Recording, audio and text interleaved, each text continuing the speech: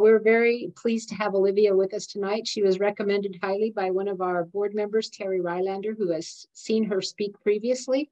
And Olivia lives in Santa Fe, New Mexico, which is a beautiful place. And I was just there a couple of weeks ago, and we have been having a lovely conversation for the last couple of minutes, kind of getting to know one another.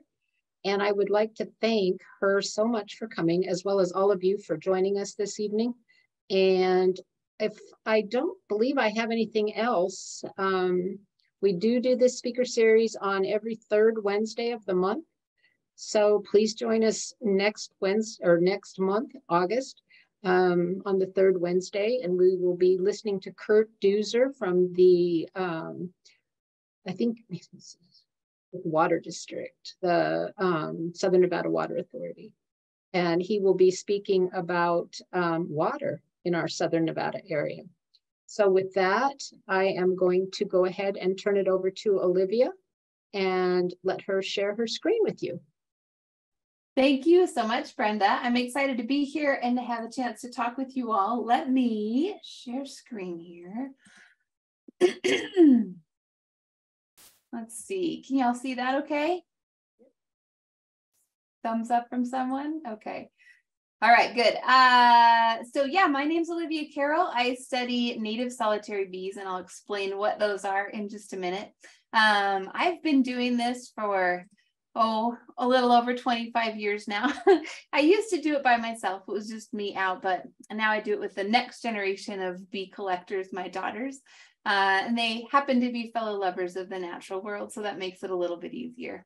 They used to come along kind of reluctantly. They didn't necessarily want to be there, maybe just for the snacks, but they've become avid lovers of the outdoor world, and we usually have a pretty good time together. I made the mistake 2 summers ago of telling them I'd pay them $5 a bee to collect with me. And in the first hour, I was out $75, and I had to cut them off. So I learned a little lesson there. Who knew a 6-year-old had the skills to make more per hour than I do?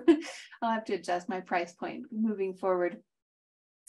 In addition to the wonderful time I get to spend outdoors with my kiddos, which I really love, I'm going to admit some people that are showing up on my screen here. And I kind of get to wander through the woods and look at flowers all day. I love the work that I do because for me, it's a constant and important reminder that bees represent and show us the tangible manifestation of how organisms interact with their ecosystems. Things from completely different branches on the tree of life working together towards their own separate goals. And this to me is really exciting. You know, I went to school.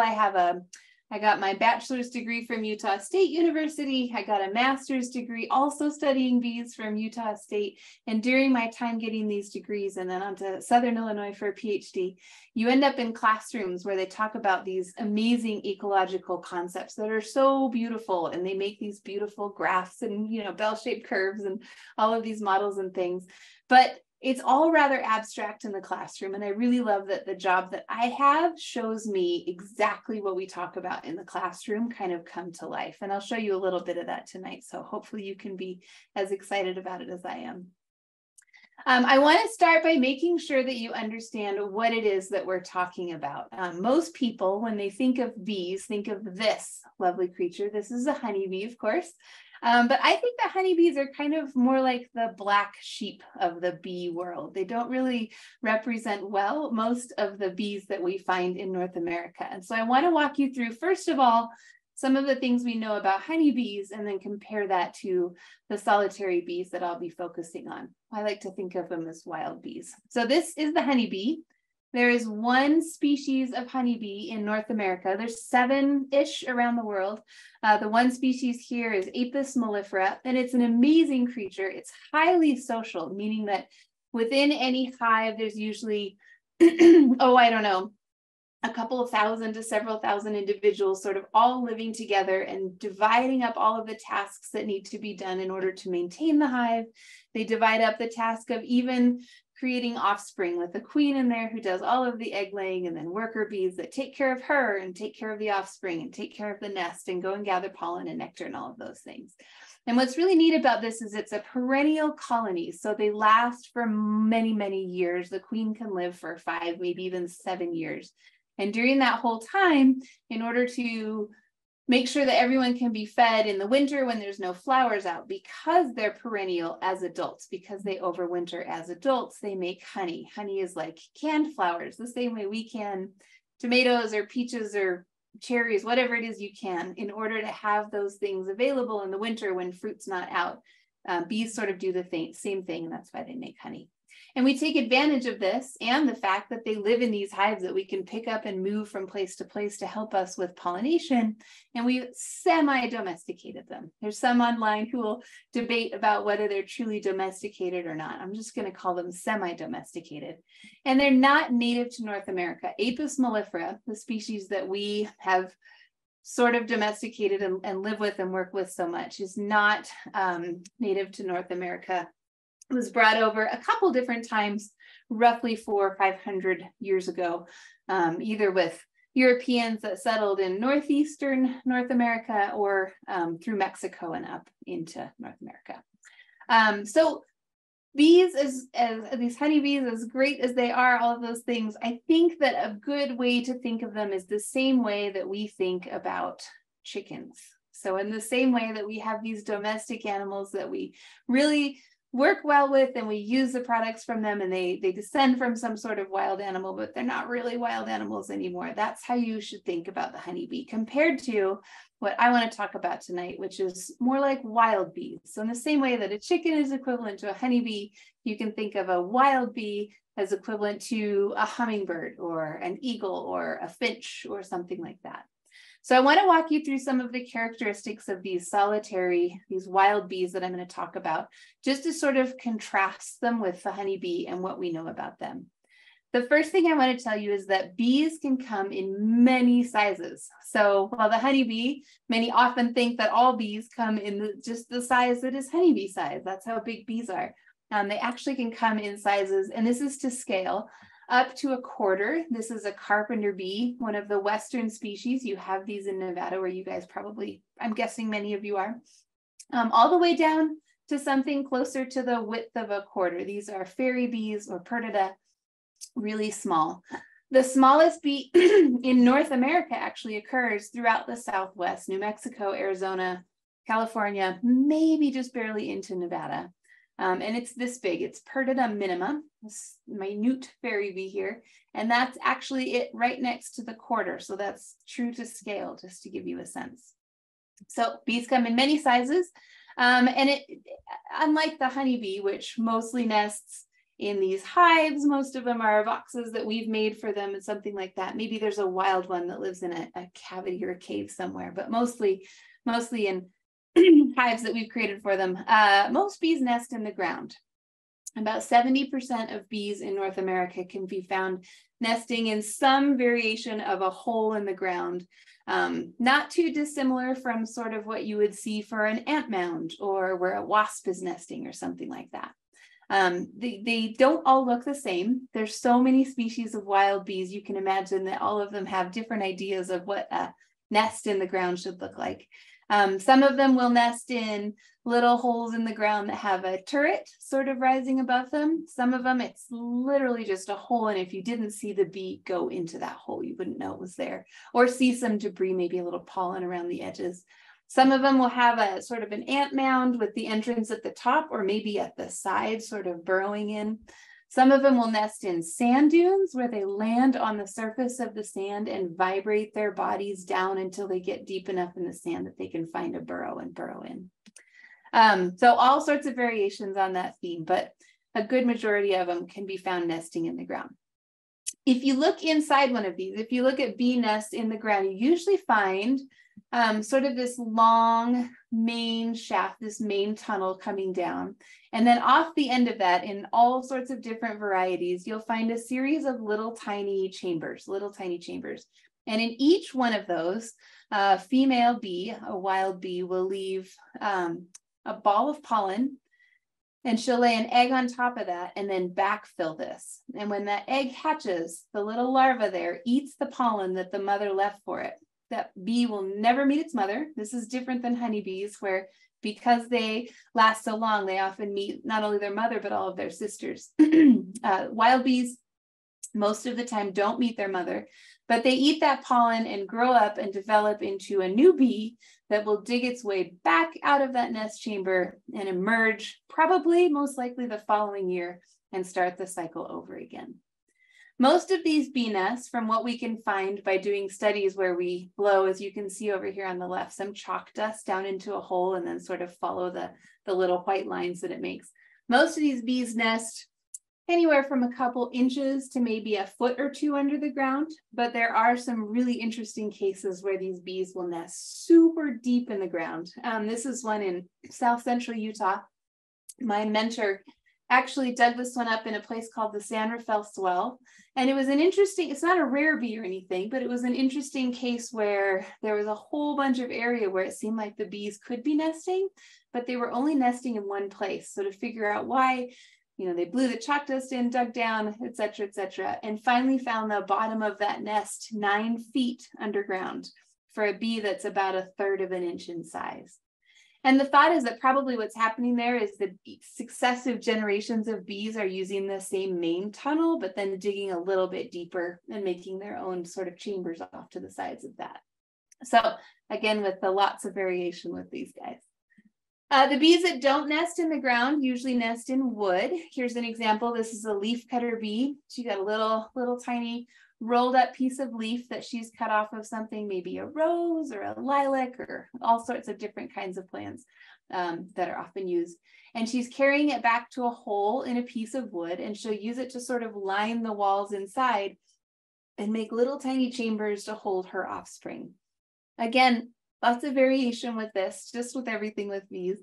Some of them, rather than use it as a sort of an envelope, will chew up the leafy material instead and use it to create partitions between different nest cells.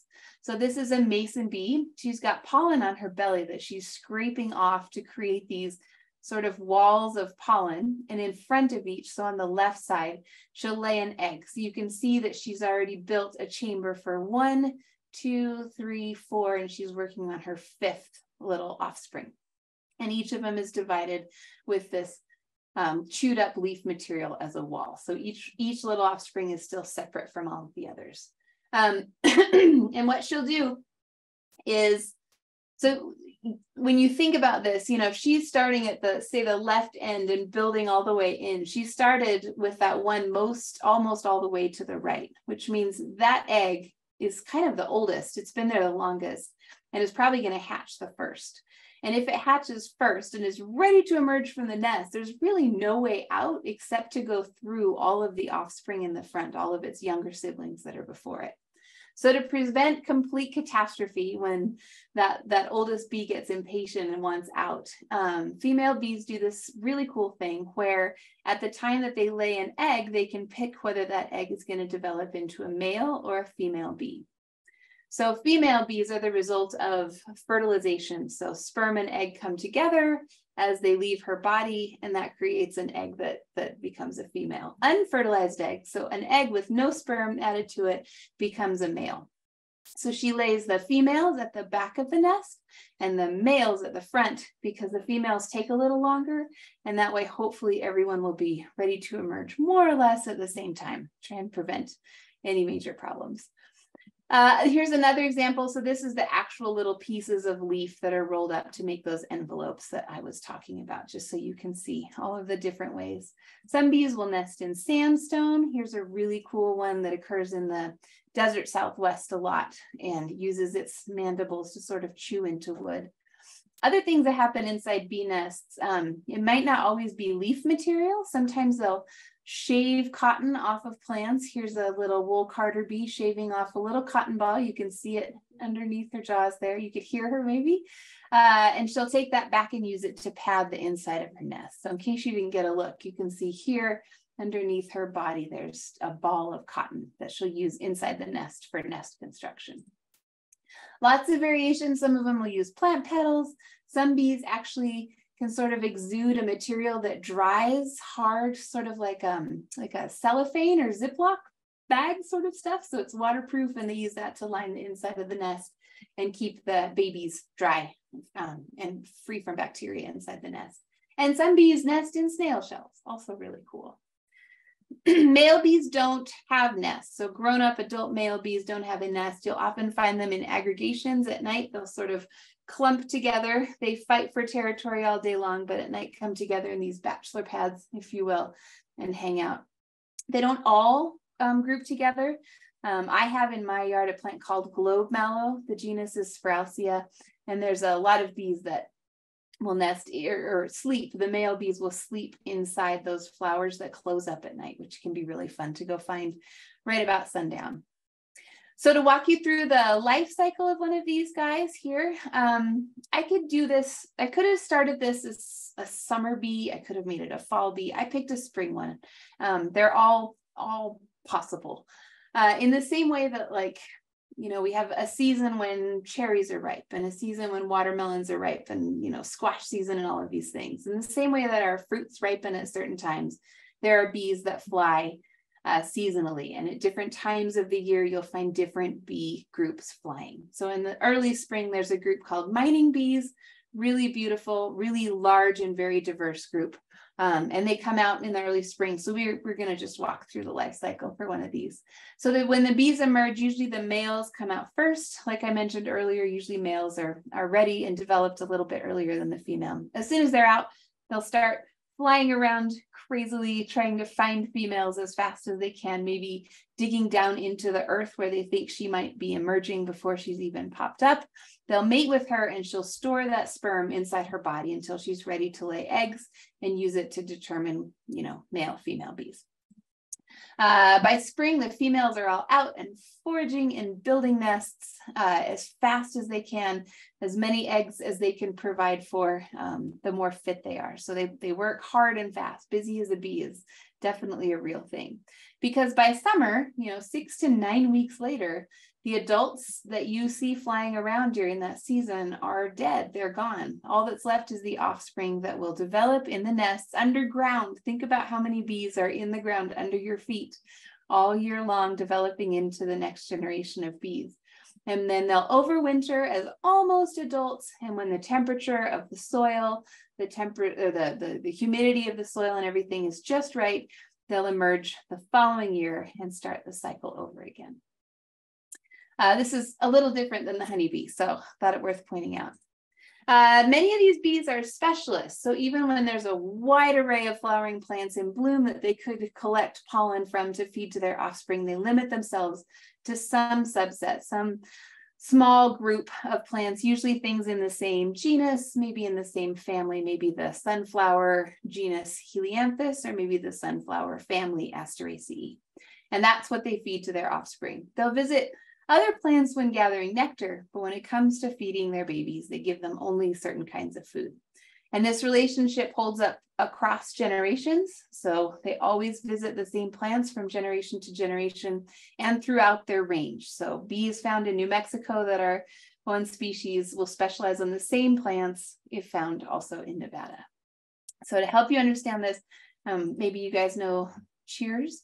You can think of these guys over here as our specialists, and generalists are the ones that sort of do a little more bar hopping all over the place. Worldwide, there's somewhere between 20 and 30,000 bee species. We're discovering new species all the time, so this number is changing as we learn more and name more species and work on that.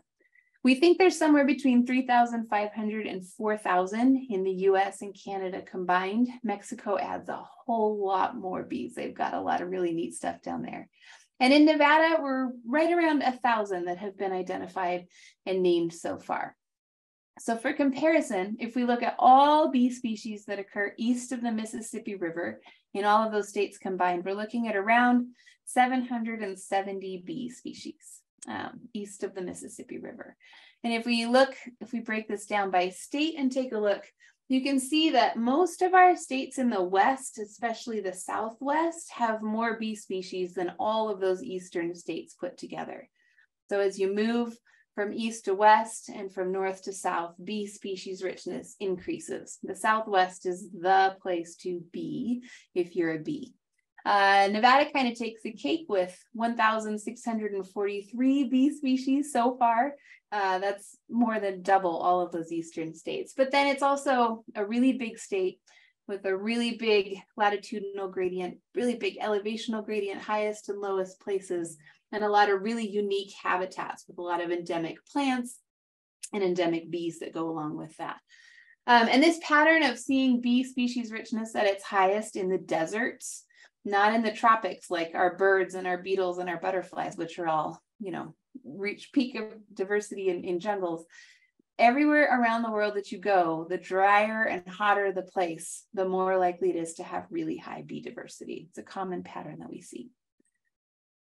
So how do we study these bees? It usually requires taking samples from habitats or landscapes of interest. I think of it as a blood draw. So I get a little sample, I catch some of them from the area, I have to euthanize them, and I bring them back to a lab space where I can look at them under a microscope. I have to figure out which each one is, which is difficult or maybe even impossible in the field, because the differences are things like how pointy are the parts on the front of the thorax. So if you look at sort of where the shoulders are on that bee, you can see one of them has little points and the other one's a little more rounded. These are things you can't see in the field. So if you want to know how diverse an area is, you really need a sample in order to understand it. So I take a sample from an area and bring them back. I put a pin through them, which is like a handle so you can hold the bee, and I look under the microscope. And for me, putting bees onto these pins in this way, it kind of creates a little distance between the bee and what it does. It can be hard as I'm trying to identify some particularly challenging group to remember that connection that the bee has with the ecosystem where it occurs, and that they're important to a functioning landscape. Even in the field, when you see a bee on a flower, maybe it's easy to just see the bee and a flower rather than thinking about that pollination that's happening there, which is important. Maybe we think as far as, oh, they pollinate the delicious things that we really like to eat. I like sometimes to show people, I made up this Carril Cafe. My last name's Carril. If I had another life, maybe I would run a diner.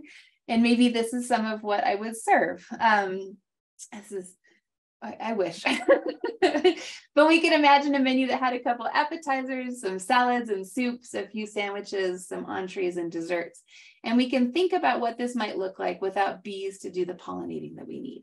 It's not that the foods on here that I'm going to show would completely go away, but they would become so much scarcer. There would be so many fewer that dinner would become very expensive. Making a tasty dinner would be a little more expensive because the foods that we like would become much rarer. For example, artichokes would go away without bees as pollinators. Every single ingredient in tasty salsa would be gone. I don't know what I do. Salsa is the best food. The spicy Italian part of sausage would go away. Kale would go away because you'd eat that. Cucumbers and tomatoes would go away. Your Greek salad would be much, much less than it is now. Most of the things on a BLT that taste really good would go away. They give it that extra flavoring. Green chilies, zucchini, the garlic would go away. Green chili rice would go away. Eggplant, and of course, all of our fruit pies would go away. So the menu would look something like this instead. I mean, queso's still there. I suppose that's something. We still have olives. Olives are not pollinated at all by bees, so they would remain. That would be okay. But remember too, that bees pollinate alfalfa. We need bees for alfalfa, and alfalfa is what you feed to dairy cows. So without bees, we wouldn't have dairy, which means that in fact, our cheeses would go away. So our menu would be, pretty simple or super expensive to have something really nice. We rarely consider what a bee does across this huge landscape. We may think about the food and it's kind of scary to think about how boring my dinner plate would be without bees. But when you think about it in terms of not just one bee, but all of the bees who are visiting many flowers and all of those multiple interactions that are playing out in synchrony across space and through time, it gets a little more complicated.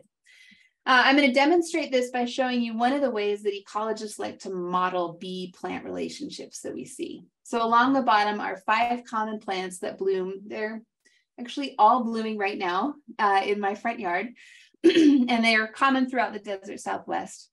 And here are 4 bees that are also common where I live and that are likely to visit these flowers. And we can see through the interactions with the flowers that all of these bees can be connected. So let me show you what I mean by that. In the upper left corner is a bee called Melisodes. It's a longhorn bee, like the longhorn cattle with those long antennae. And a good majority of them are specialists on things in the Asteraceae, the sunflower family. So we can draw a line between that bee and the flowers that it might visit. The bee next to it is a mason bee. Many of them prefer only penstemons. They specialize on penstemon, and that's the only plant that they'll visit. Bumblebees are different. They're kind of generalists. They'll visit most anything. And our green metallic sweat bees are also generalists. So what's really interesting is to note that through the connections on the flowers, all of the bees are actually connected to each other. And all of the flowers are also connected to each other. And this is interesting to think about because the implication is, well, what would happen if the penstemon went away? Now the mason bee has to go away, but more than that, the bumblebee that was visiting that plant is going to have to switch and maybe visit the mint a little more. And when that happens, now competition goes up on that plant and really can change sort of how things play out. We could also think about what would happen if we added in some sort of invasive plant, like some of the thistles that I get around here. If we add this in, it's really fascinating because 9 times out of 10, when a plant is added to an ecosystem, it's going to be something invasive that bees really like. I think part of the reason invasive plants are so successful is because bees really like to visit them for nectar and also quite a bit for pollen. So they get a lot of good seed set. So if we add in this invasive plant here, we can see what would happen. Many of these bees might switch and start visiting that and maybe not visit the mint anymore. So now we have lower seed set and some things. Anyway, removing and adding plants can change the entire network pretty dramatically. So it's important to think about bee-plant interactions in terms of all of the things that are playing out at once. And I made up this example. This isn't real, but I want to show you one that actually is so you can get a sense for how this actually happens. So here's a paper. This is a science paper that was published in 2013. It's a really cool idea what they did here. So it's based on a data set from 130 years ago. There was a guy named Charles Robertson. He was an incredible naturalist who lived near like sort of south centrally Illinois, a place called Carlinville. And he had some field sites that he would head out to. I like to envision it because he was probably traveling out there on horseback in the 1890s. And he would record by hand meticulously all of the bee and flower interactions that he saw. And of course, we still have those here. Let me show you a picture. This is what he looked like. We still have all of his data. We still have all of this. So we can revisit those same field sites that he went to all of these years later and look to see if the bee-plant relationships have changed. So the scientists who did this focused on 26 flowers, the best visited ones in the area, and looked to see if the same bees that he caught 120 years ago are still on those plants. So this is an actual plant pollinator network. You can look at this. So over on the left side, these are the 26 plants. The same 26 plants that he looked at were still there. And on the right side are the bees. So the ones in red are bees that he found and the scientists 120 years later did not find. The bees in black were ones that were there when he visited and also are still there. And then the lines in blue represent new interactions. So the bee was there before, the plant was there before, but 120 years ago, a visit between the bee, a visit of the bee onto that plant hadn't been recorded. So overall, they found 109 bee species, but the linkages have changed over time. These linkages have changed. So that only 24% of those original linkages are still there. Everything's changed a little bit. 407 of 532 interactions from 120 years ago were not found. Not because the plants weren't there, but because the bees weren't there. Now, don't take this too far. Don't read too much into this. I want to walk you through some of the things that might have happened. Number one, think about the fact that I told you invasive plants actually are really popular with bees. So something that happens sometimes is when you add a new plant in, all of the generalists, and many of these in red that they didn't find are generalists, will move from the plant that they used to be on onto the invasive. And because they didn't sample on it, it could be the bee is still there. It's just visiting a different plant now. But again, the plant pollinator network has changed.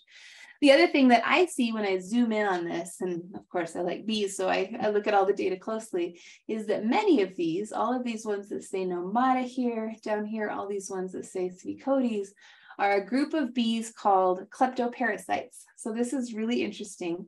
These bees are similar to cuckoo birds. They're cuckoo bees. And what they do is they sneak into the nest of a normal bee and lay an egg. When the normal mama host bee isn't home, they'll lay an egg and sneak back out before she gets home. And that egg hatches into a little tiny larva that has these giant scissor-like mouth parts on the front of its body.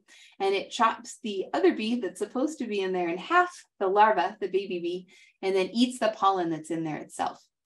So the adults don't collect any pollen to feed their own offspring. They rely on someone else to do the pollen collecting. So they're not specialists. They visit for nectar now and again, but the fact that they weren't found again doesn't necessarily mean that they're not there, because the bees that host them are still there. It might be that they've just found, dandelion or something to visit instead. Okay, the other thing that we don't really know about this, and I wish we did, but hindsight, right, is Robertson's sampling effort. We don't know how much time he put into this. And so we don't know if we should have spent more time out there or something else that might have changed how likely we are to find one of these. But there's an example, a plant pollinator network, and how we can use that data to understand ecological relationships in a community. Here's another, and this is one I know quite well because this was my master's. So for my master's project, I studied a national monument that occurs in south central Utah called Grand Staircase Escalante National Monument. And at the time that I did this, it was a brand new national monument just created, really intensely focused on doing scientific research. And they were interested in creating a list of all the bees that occurred in this huge monument of like 2 million acres. So we set up these plots that we sampled every other week for the duration of a 6-month flowering season. And you can see those plots just plotted on the map of the monument here as yellow squares. And then we also opportunistically collected throughout wherever we could. And over the course of 4 years of doing this, so 4 years of sampling the same plots over and over again, we collected something like 80,000 individual bees. Sounds like a lot. Again, it's just a sample. If you do the math, it works out to something like 1 bee per 4 years per 4 acres. So 1 bee collected in a 4-acre spot every 4 years. So 80,000 sounds like a lot. It's not really on something that big. We spent a total of 1,600 days collecting in the area. And our plots ended up being pretty representative of the bee population of a whole. We ended up with almost 75% of all of the 660 bee species that we found in the area being collected in those plots. And because we sampled in this really, standardized, very strategic way, every time we visited one of those plots, we collected it in the same way. We built this really cool data set where we can compare things over time and see how it changes, which is really neat. So let me show you the plant pollinator networks that I built from doing this. So here's one plot, just one of those squares in 1 year, just 1 year. The yellow circles are all bees and the blue circles are flowers. And it represents all interactions over the course of the year. So all of those gray lines represent a bee plant visit. And one of the things I love about this is that when you view it like this, it sort of emphasizes the interaction instead of the name of the bee and the plant. What you're focused on is the interaction between the two. I thought it might be interesting. Maybe if we concatenate the bee and the plant name together and start referring to them as one entity, it might help us think about sort of what's happening on a landscape a little differently. But because I sampled every 2 weeks, I can also divide this up according to different months. So this is what happens in May. You can see that in May, milk vetch, or was it loco weed? Vetch, something like that. Astragalus is the genus, is something that blooms kind of early in the year along with a couple asters, and we got several bees that come out really early in the season. We're on those. By June, things really pick up. We end up with one invasive species that you guys probably know, tamarisk, and also with milkweed. Milkweed comes in and some bees get it.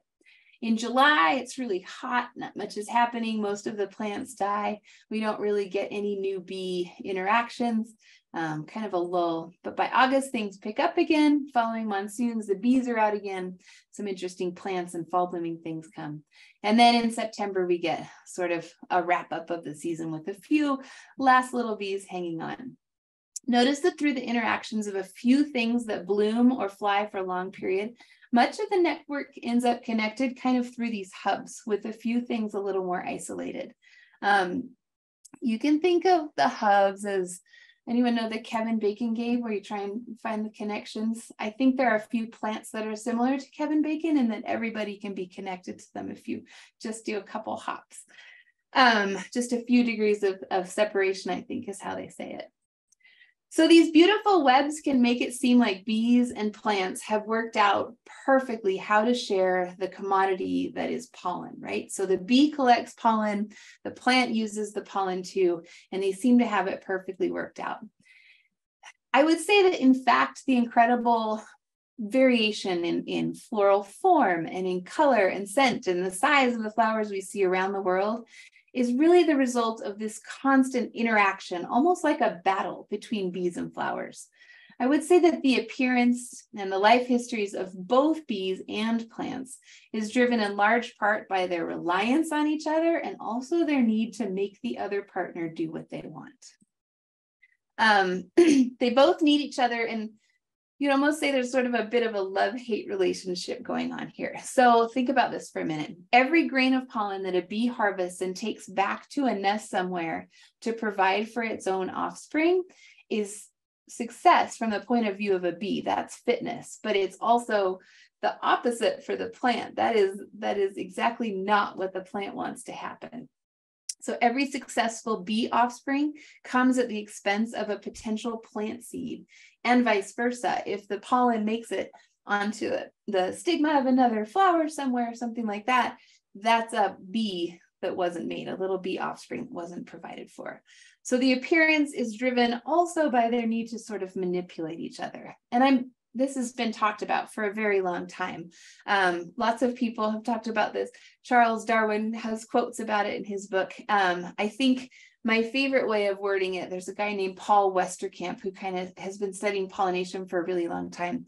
And he described it as a balanced mutual exploitation. I think that kind of sums it up. And I just want to end by showing you a few examples, because I think it's really neat to rethink the relationship between bees and plants. It is perfect in that it provides fruits for us, and that's why we think of bees in this way and plants in this way. But on the other hand, it's also the result of this push-pull tug that's happening between them. So as an example, this here is a lovely bee that's visiting a manzanita flower. You guys have these in the higher elevations in Nevada, and maybe you've seen them there. And they can't fit inside the flowers of the Arctostaphylos, the manzanita flowers. And so instead they chew a hole at the base and steal the nectar out, so they get that sweet treat without having to cram their bodies inside these tight little flowers. And what's interesting is when they do that, they actually make that flower less attractive for future bees that could potentially pollinate it. And so it's good for the bee, but detrimental for the flower.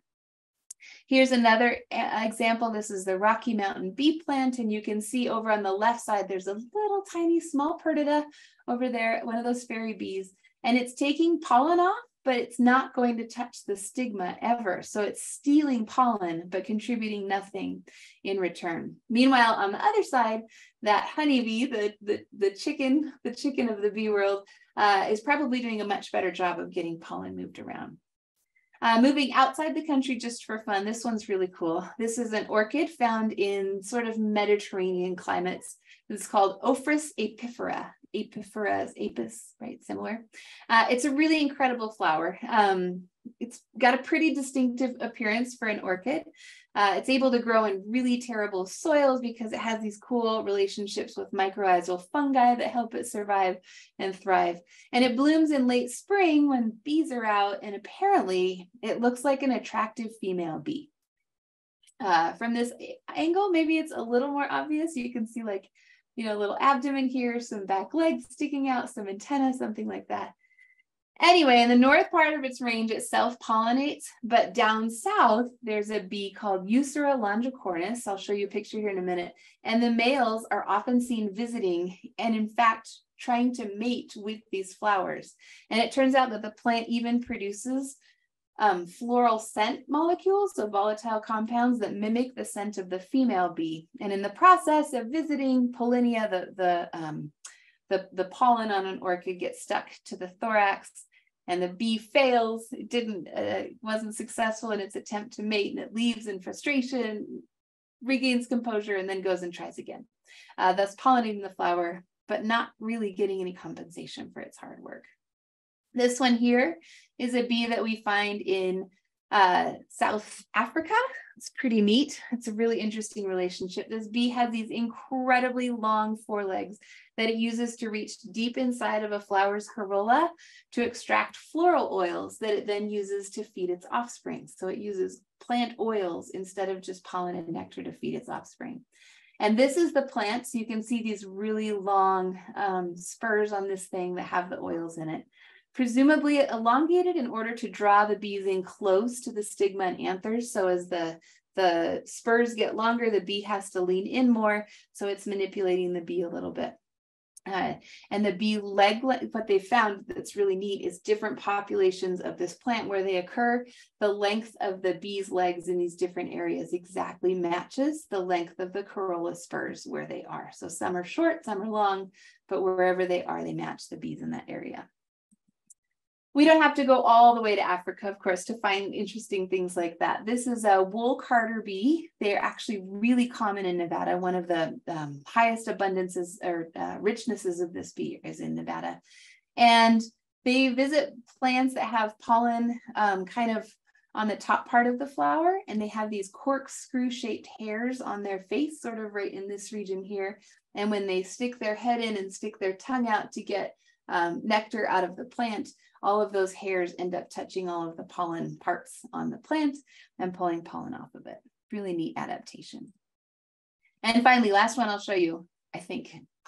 This is another plant solution, and this is pretty smart. So if you ever look at a sunflower, you'll notice that, you know, inside that disc-shaped part there where all of the little yellow bits of pollen are, you can see that they're in concentric rings and that not all of the pollen is available at the same time.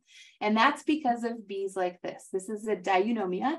It's a specialist on sunflowers. They're really, really beautiful and intricate bees, but they specialize on just sunflowers. And it's thought to be able to provision 3 or 4 offspring from the pollen of just one flower off of a sunflower.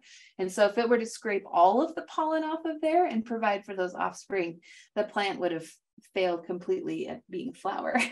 But what's really neat is the pollen, because it's released slowly over the course of, you know, a week, the bee is forced to visit multiple flowers in a day in order to provide quickly. So it has to move from flower to flower, thus ensuring that the plant gets pollinated, which is pretty neat.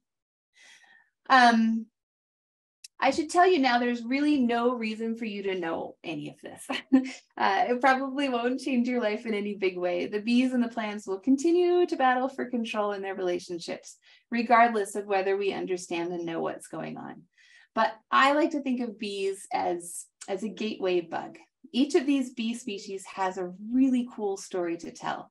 And you can think of the flowers as sort of supporting characters in this intricate story that's been playing out on our landscapes for over 60 million years. And I'm hoping that knowing these stories will help you appreciate and better celebrate the incredible beauty that comes from these complicated interactions, and maybe consider the possibility that other interactions are playing out all around us all the time, and that maybe you can go look in your own backyards, go look on your own hikes, go look in Gold Buttes and find some of these things happening there, just because it's so fun to know about. I'm going to stop there. I'm happy to take any questions that you have. I think I will, there, okay. Should I keep sharing my screen? Should I stop? I'm not sure. You can stop, Okay. and then it'll just show your face. And we do have one chat question. says, I have read recently that bumblebee populations are dropping dramatically. Is there a reason why this particular group is in jeopardy? That's a great question. Yeah, so in North America, there's somewhere around, I think, 50 bumblebee species. And of those, they're fairly easy to study relative to other bees because they grow to kind of a large colony size each year. And so we can get a good enough sample to really see when ranges shift or when the population starts to fall. And several studies have looked at this throughout North America and have found 4 of those bumblebees in particular that have declined dramatically. 2 of them are Western species and 2 of them are Eastern species. Interestingly, 3 of them are all in the same subgenus, and there's some thought that there's something about that particular genetic clade makes them more susceptible to some of the things that bumblebees are facing now, which includes climate change. Bumblebees are kind of a holdover, sort of a relic from a much colder time period, the last glacial ice ages, stuff like that.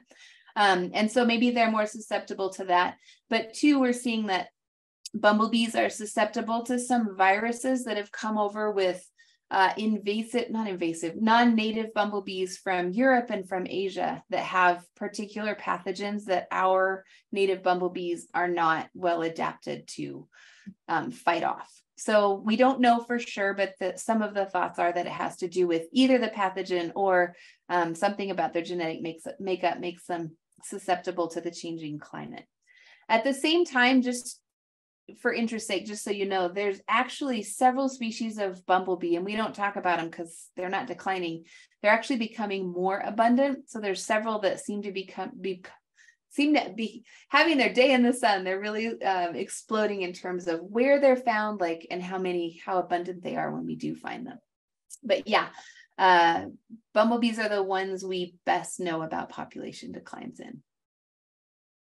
We have another question. Do all bees sting? Another great question. You guys, these are great. Potentially. So the sting is a modified ovipositor. So ovipositor means egg layer. So all female bees lay eggs, and so they all possess an ovipositor. They all possess a sting. So potentially any female bee could sting you, and male bees can't. They literally cannot. They don't possess a sting. So 50% of the time you're safe.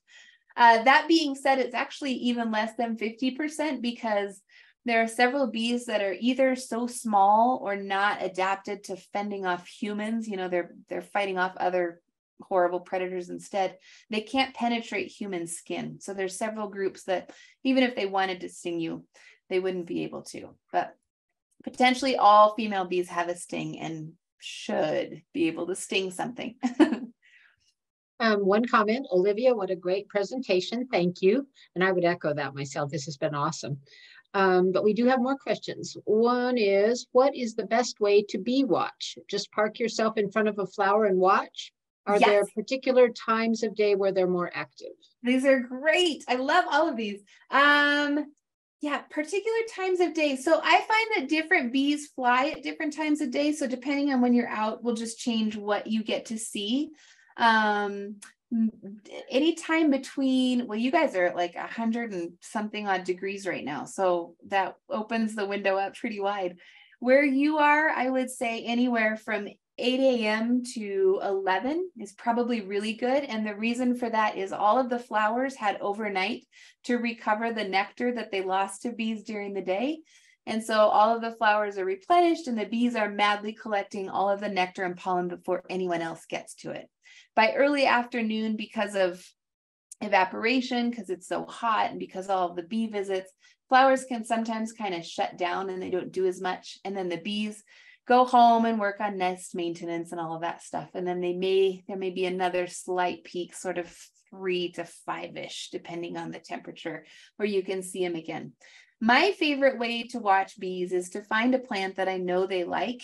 Maybe I bring with me a cold drink, or maybe I bring my coffee, depending on the time of day, and just stand there and watch, and you'll start to see them. I think the hardest part is that most people don't recognize that they're looking at a bee when they see it. It'll be right in front of them. They just don't know that bees don't look like honeybees, you know? And so once you overcome that and started really looking and paying attention, you'll find that they're on most plants. Where I am, really good, easy ones are sunflowers, because they're big, open, disc-shaped flowers, so the bees can't hide. They're out there on the stage for you to see. Penstemons and some of these flowers where the bee kind of goes inside a corolla, they're harder to see because they're hiding in there. But find some sunflowers, some other big open plant, watch it for a little bit. They fly fast in flight. You won't be able to see them, but when they land and start rooting around, especially early in the morning, you should get a good look. Okay, next question, Olivia, very interesting presentation. How many times have you been stung? Oh, more than I can count. I haven't been stung this year, I don't think. Watch, I'll get stung tomorrow. A couple times a year, probably. I don't know, 2 or 3 times a year. The thing is, like, a honeybee sting is the most painful of all of them, because they leave their stinger behind and it continues to pulse venom into your body. Wild bee venom is not very potent, and they don't leave their sting behind, because if they did and they died, like, that's the end of their entire lineage, which isn't true for honeybees because they're not at home making babies. Someone else does that. So they just poke. It's a quick poke, and then it'll kind of itch like a mosquito bite for maybe like 3 minutes, long enough to make you, notice, and then it's over and it's done, and it's not a big deal at all. I wouldn't squeeze a carpenter bee or a bumblebee. Those ones are a little more painful, but the rest, it's really hardly worth even. I don't tell anyone when I get stung because it's not a big deal. We have another question. What accounts for the relationship between arid environments and bee abundance? Yeah, Jim, that's a great question. And we don't know fully. And part of the problem is that we can't do any sorts of experiments where we would do a control and a test to see if we could increase bee richness. It'd be, an earth level experiment to pull that off. So some of our best guesses are, well, I'll start with the easy ones. So the flowering season in many arid environments tends to be much longer. So, where I live, things bloom from March all the way through, September, October. So you have this really long window, but no plant blooms continuously throughout that. So we have in March, we have the astragalus blooming, and then in April, we have a different set. And so we end up with all these little niches, and each one has specialists and generalist bees visiting it. So it's arid environments tend to support a bigger diversity of bees that utilize all of these little niches that have been created. So that's one possibility. 2, that longer flowering season just means there's more time for different bees to be out. And then I don't know, apparently, and I've never been to the rainforest, so I can't say for sure, but a lot of times you get things like orchids and whatever that bloom, and they bloom, the same plant blooms for many months before it quits. So that might be part of it. My favorite hypothesis, is that because deserts tend to be these unpredictable environments where one year you'll have a super bloom, and you'll have carpets of flowers that spread forever. And then the next year it's a drought and all of the flowers end up in pockets. Because bees have such a short life cycle, when they're isolated, there's a chance for speciation to occur quickly around these pockets of flowers. And then when they come back together, enough genetic divergences happen that you end up with 2 species where once you had one. So I think that unpredictable sort of boom or bust nature of deserts around the world that happens everywhere tends to promote higher rates of speciation. Okay. Next question. Are yellow jackets considered a bee or a wasp? Yellow jackets are considered a wasp. And so the way you tell the difference is by their diet. Except for some real weirdo bees that occur in South America, all bees eat pollen and nectar, and all wasps, except for one weirdo that lives here in North America, eat meat. So wasps are meat eaters, bees are flower eaters. Technically, on the tree of life, looking at all of the, where's my hand? Here's a hand. All of the branches on the tree, wasps make up the trunk, and there's all these different branches that are different groups of wasps, and one of those branches is the bees. So bees are the group of wasps that switch diets to be pollen eaters instead. So they're technically wasps. Yellow jackets, though, are predators, and they are most definitely wasps. How do we know a native bee when we see one? I would say in general, so in North America, there are 60 non-native bee species out of the almost 4,000 that we have here. By and large, chances are good that if it's not a honeybee, it's a native bee. I think you're pretty safe guessing it is.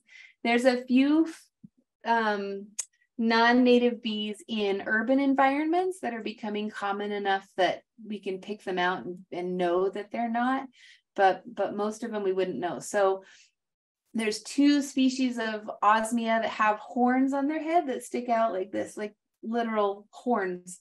And they're both from Japan, from Asia.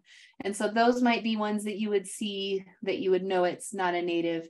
And then there's a European wool carder bee, which is this really big yellow and black bee that likes to hover around sage, especially if you have any sage in your yard and you see that. That's probably a non-native. All the rest that you're probably going to see are native bees. Next comment. This is fascinating, Olivia. Thank you very much. What is the status of those so-called killer Africanized bees? Yeah, so they're mostly not the problem they were 20 years ago.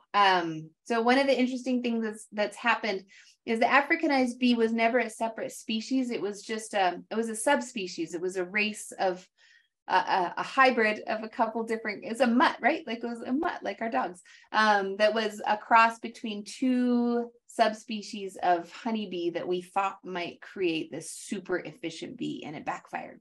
And they started in South America and then made their way north. And as they did, they've slowly interbred with more docile, more domesticated, more easygoing honeybees as they've gone. And so we're seeing a dilution of that aggressive killer effect in them. There are still isolated incidences that are really sad and terrible, and there's still a problem in some places, but they're less common than they used to be as it becomes diluted. Also, if you live in an area that freezes in the winter, they're aggressive with each other too. So they don't huddle as tightly together as a lot of our other honeybee subspecies do. And so they don't fare well in colder environments, and they have to recolonize those areas every year. So I know that's not the case where you guys live, but kind of north of where you are, you know, another couple 100 miles, they can't exist. They won't be there. They may exist in the summer and then they go away again, but they're not year-round residents. The next question, I'll read it, but you've probably addressed it. Is hybridization of honeybees still a concern, the so-called Africanized or killer bees? Jim Lane, let me know if I didn't answer that. I think I might have maybe gotten that. Okay. I just wanted to make sure I got everyone's question. And then another, you said people don't recognize bees. So how do we know by looking that it's a bee rather than a wasp or a fly or something else? Man, I wonder if I have a picture I could pull up to show you. It takes a little practice, but once you've practiced, it's really not too bad. So flies and bees are pretty easy to tell apart because they have so many differences just because of the differences in their life history. Typically, bees tend to be fuzzier. As they fly through the air, their hair actually develops an electrostatic charge. And then when they land on the plant, it has the opposite charge, and the pollen is literally pulled towards their body by the fact that they flew through the air and got all staticky. So that the hair is one of the things, especially hair on the back legs or on the underside of the abdomen, where they hold on to pollen in sort of giant insect grocery bags, if you will. Bees also smell flowers using their antenna. And so to find the flowers, they need really long antenna. It's the equivalent of like a big nose or something, maybe on a hound dog. And so they tend to have really big antenna, whereas flies tend to have short little antenna just right at the tip of their face. And then bees have a forehead. They have really widely spaced eyes set far apart, whereas fly eyes tend to come together and almost touch on the top of the head. And they tend to have spindlier legs, whereas bees have furrier, more fuzzy legs. So flies and bees are pretty easy. Flies are in the order Diptera, which means they have a total of 2 wings. You can think of it like this. There's the 2, right? 1, 2 wings, 1 on either side. Whereas bees have 4 wings. So they have 2 on either side of the body. And when they land just right, sometimes you can make out the 2 versus the 4 wings. Wasps and bees are a little trickier because technically the bee is a wasp. So they share a lot of characteristics in common, but their different life histories have led to some differences there as well. Wasps tend to they're predators, right? They're hunting grasshoppers or spiders or caterpillars or whatever it is they're hunting. And so they tend to have long, spindly, spiny legs that they can use to wrap around and hang on to their prey to haul it back to the nest to feed to their offspring. They tend to have pointier little mouth parts that they use to sort of bite onto something. And they tend to be long and scrawny. In my mind, they look a little like an Olympic swimmer, right? So they have no hair on their body. They tend to have these really long, gangly legs, and they tend to have a really narrow waist. So if you see those features, it's more likely to be a wasp than a bee. Bees, again, are short, compact, burly little things with lots of fun. They're flying teddy bears. It's like a flying teddy bear. And then bees, some wasps, a fair number of them have silvery hairs, sort of like mirror glistening hairs on their faces, and bees never have that. So if you see that glint in the sun, it's definitely a wasp. That was a lot. If you look, go to beesinyourbackyard.com. You can find a couple pictures that will show you how to tell the 2 apart. That might help too. Hey, Jim Lane says, yes, you did answer his question, but what about the bee fly? They really look like bees. They do really look like bees, but if you look, the bee fly does not have antenna. They're really short little antenna right here, whereas bees have these long antenna. Even the bee fly, it's almost the same, but not quite. Then what value do wasps bring to the party? So my IPM friends, insect pest management, integrated pest management, they think wasps are great because wasps tend to get rid of a lot of the things that we think of as pests in our gardens, for example. All of those horrible, what are they, hornworm caterpillars? Did I get the name right? They eat your tomatoes, drive me crazy. Wasps will eat them. Wasps will take care of those things. So they're predators that clean up a lot of the stuff that we don't like around. And, you know, I started this by talking about interactions, and I really think interactions are an important thing to remember because the bee or the wasp caterpillar, the wasp prey interaction is part of balancing out this whole system.